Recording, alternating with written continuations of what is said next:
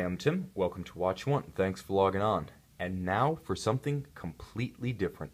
You're looking at one of the few true breakthroughs in the methodology and technology of portraying time of the last 15 years. Many have claimed to reinvent the display of time, but HYT with this H1 truly have invented a new way of portraying the passage of time using a combination of modern and retro technology.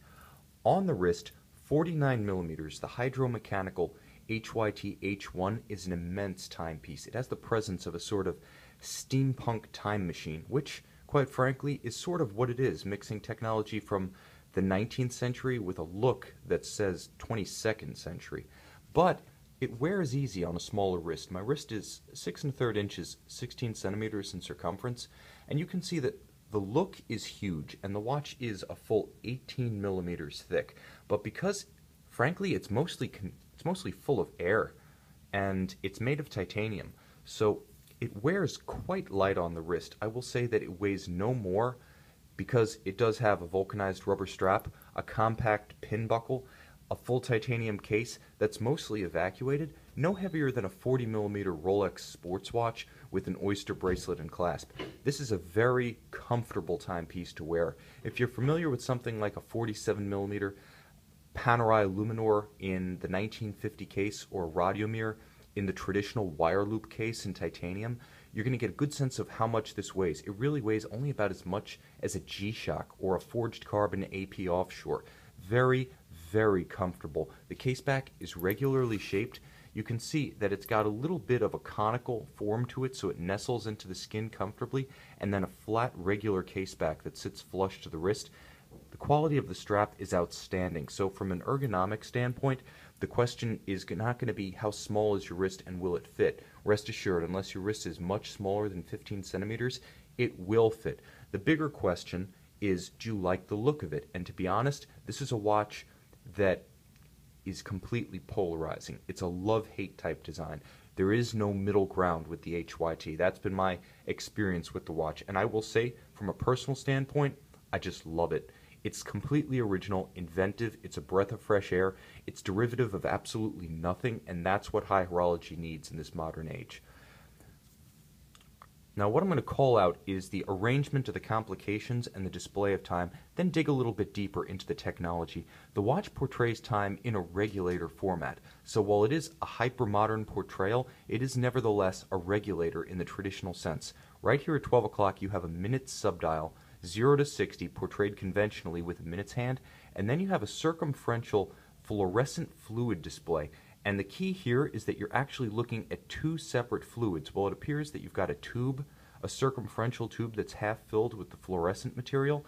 The reality is there's a balance between two viscous materials, one that contains the fluorescent elements and another that's completely clear. And each of the bellows, I should say, contains a separate fluid. Each one is a distinct reservoir, and it's the push and the pull between the two that creates the circumferential hour track. And the meniscus, the dividing point between the two, is in fact what acts as the hour index, the moving hour hand around the dial.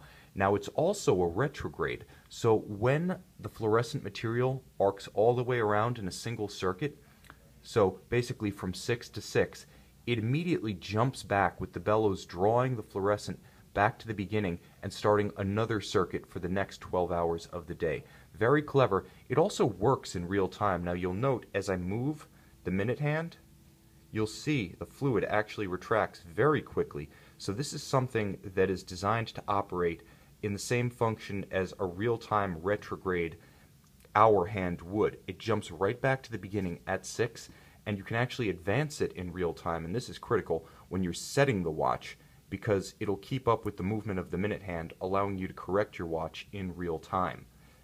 So it functions like a traditional timepiece, albeit with the split hour and minute and a retrograde action, but those are traditional features of horology. What is not is the way that the technology is managed and the way that the mechanical features of the movement interact with the hydraulic elements of the movement. Now you have a turbine style constant seconds right here at roughly 3 o'clock, and then at 9 o'clock, and then right over here at about 2:30 you have a 65-hour power reserve indicator. But the bellows at center are truly the raison d'etre of this movement. On the back, you can see, well, frankly, a fairly traditional portrayal of mechanical watchmaking. Beautifully done. This is all hand-finished by Chronode, Jean-Francois Mohan's high horology sort of specialist house. They've designed watches for Harry Winston. They did the Opus 10. They've been highly involved in the development of the Project Z movements for Harry Winston. They've done work for MB&F. Very high-end, but with traditional beautiful finish. The anglage is mirror quality. All of the screw heads are polished. There's a tight perlage about the base plate.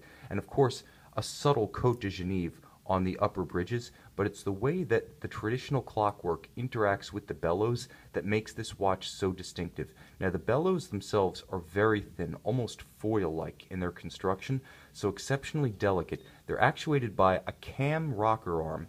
You can sort of see one through the skeletonization of the movement right here, and as the cam turns and moves the rocker arm that drives each of these bellows, it produces the motion of the hour index, the hour fluid marker on the dial. So traditional clockwork, traditional gear train technology is driving the minute hand, the seconds, and the power reserve, and the bellows system through a cam is operating this moving track of fluorescent liquid. This took a long time to realize. It's simple in concept, but it was startlingly difficult in execution. It took roughly 10 years from inception in 2002 to the shipment of the first production models, of which this is one, in 2012. So 10 years to realize a vision of blending fluid time telling with traditional mechanical watchmaking. In a lot of ways, it's almost a fusion of the Swiss watch movement with an old-fashioned, and I mean like prehistoric, clepsydra type water clock. Very cool, but also romantic in a strangely antiquarian sense. Clepsydras were used in ancient China, ancient Greece, Babylon, and Egypt, and essentially they were just water clocks with one pitcher flowing into another at a tested, known rate to mark the passage of time. And some of that is recaptured in the HYT Caliber 101 that we see here. Now, fundamentally, what you're getting with the Caliber 101 is traditional watchmaking. It operates at 4 Hertz, so 28,800 vibrations per hour. It has a 65-hour power reserve. It pivots on 35 joules, and this is, quite honestly, a sports watch movement in a sports watch.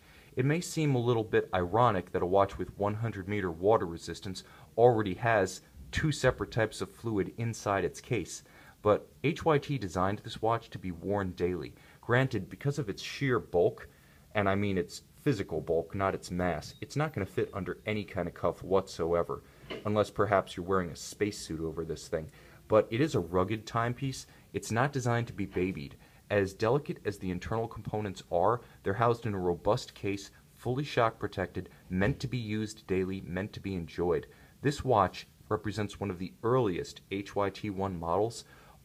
Now, they only produce at peak, I mean at capacity flat out, HYT only makes 550 watches a year.